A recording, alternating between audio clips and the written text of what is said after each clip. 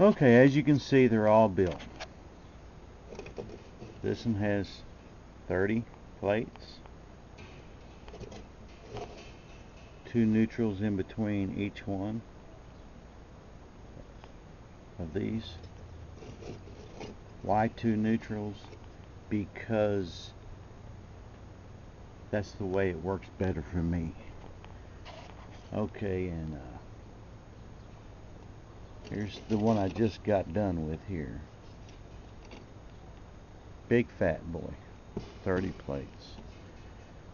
Okay, this little diagram here, this represents the outer lining of the PVC tube, and then this little angle here is going to be my strap to fasten it inside the PVC underneath the water line, so these bolts stay cooler, as I said in my previous video. Okay, and I'm making the straps out of 3/16 stainless, and it's 20 gauge. It'd be alright. And I got it marked because I'm going to cut this straight down here and make a couple straps out of it. Probably about 3 out of that one. And then I'll make another mark, make 3 more. Okay, now the reason I didn't make a dry cell, it's not because I can't, it's because too much for the same thing.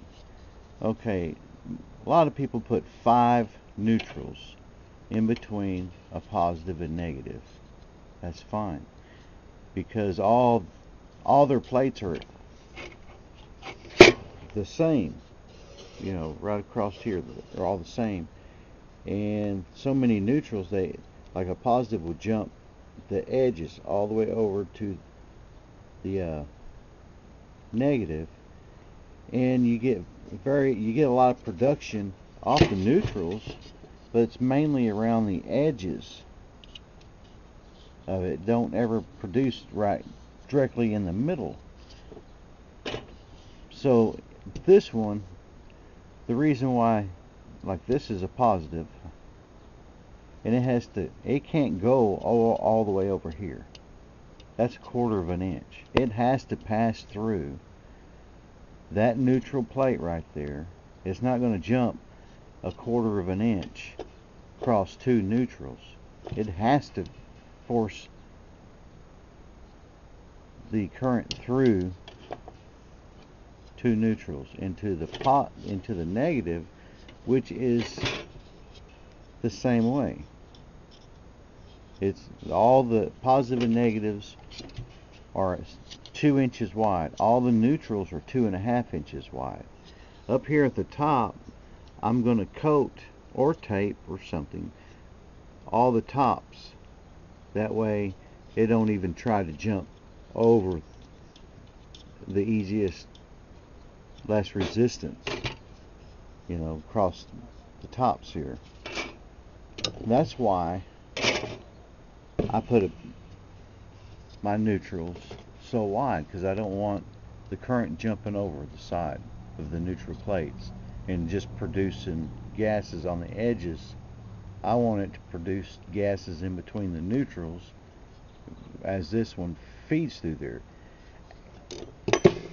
And another deal is when I set this cell in a 5-gallon bucket of water and put, say, 3 teaspoons of baking soda in it and hook it directly up to the battery through the jumper cables with no PWM or anything, this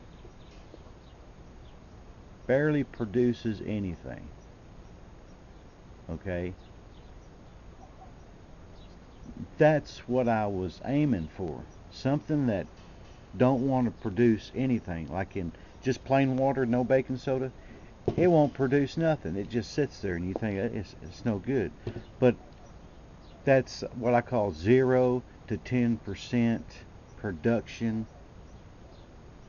To me, that I like 0 production. In plain water, this won't produce maybe 1 or 2 bubbles. But when you put the baking soda in it, 3 teaspoons in a 5-gallon bucket of water, it produces, a little. That was my goal, because I want to force the amps in it. I don't want it to draw any on its own at all. If it's drawing, then I did something wrong, because you need to force the amps. You got to force feed this thing. That way it's not pulling on your alternator or pulling on your battery. You're giving it what it's going to get, and that's all it's going to get. If I set it for 70 amps, this whole deal, all 4 of them wired in series, and if I set it for 70 amps, they're not even going to try to draw anymore. If I need more, I'm going to have to feed it more. That's the goal. Now, a brute force cell like this, where all you have is positive and negative, positive. Oh yeah, there's 18 plates here. Brute force. And as soon as you stick it in the water, it starts drawing. Well, how are you going to control that if it's already trying to draw 30 amps? You can use a CCPWM by Zero Fossil Fuel, but I don't even think he would recommend using brute force,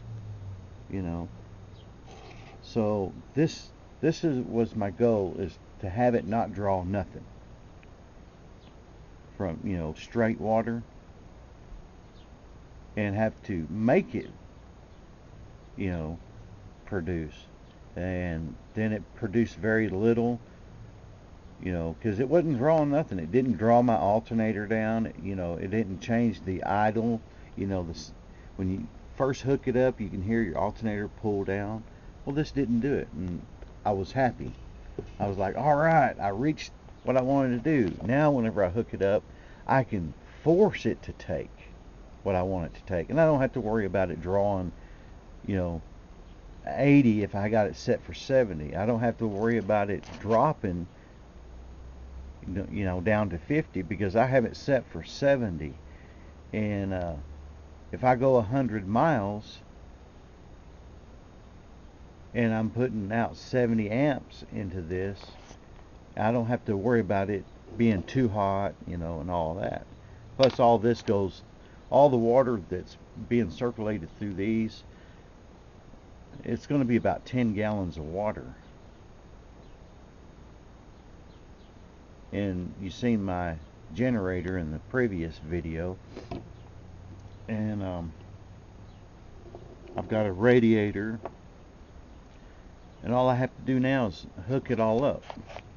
So my next step is to cut this plate, use my little bender right here, put the little piece of metal in there, and this is, you tighten it down like this. It's just a cheap tabletop version. Then you bend your metal, or you bend it this way, whichever way. It'll roll it, put a little roll on it. But I think I'm going to put it in there, bend it over, and tap it with a hammer to get a good square bend on it. I have one that I already did. There it is. And I haven't squared it up. I can square it up by laying it on the side of my metal table and just square it up. But anyway, that was just playing around. But now you see, my strap should be just like this. But they're going to be, this is just a demo, they're going to be longer. The cell's going to sit closer to the bottom, and there's going to be a lot of water over the top of it. Okay, and you can see all that stainless steel tubing I put in here on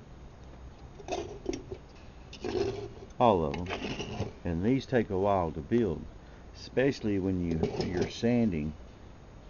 I sand each plate up and down and side to side, and then this way. the positives, the neutrals, the negatives, front and back. That's what took so long. But now you have it. And I even have them set up where this one has one plate on the front, this one has two. This one has one, this one has two. This little thing here is just for me to know which ones are being wired how. Okay, well, now that you see these,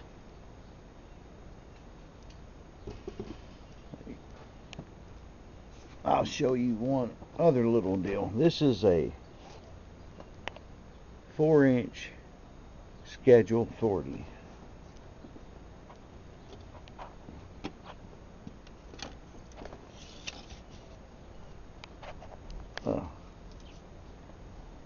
They go right in there. And there's plenty of room right here to put a positive, and plenty of room down here. Let me turn this. Let me turn me. Plenty of room right here to connect my negative, because it's going to go through the sidewall, as you've seen in the previous video. So my little straps will go here and here up to the wall. And that, my friend, is a real fat. If I would have fat cell, if I would have put 2 more cells, neutrals on there, it would not have fit. So it worked out perfect. So back to work I go. Hi ho, hi ho. Well,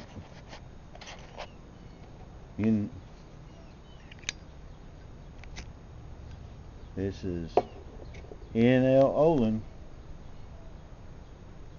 for solar energy and hydrogen, or as my stickers say on my hydrogen units, fire in the water.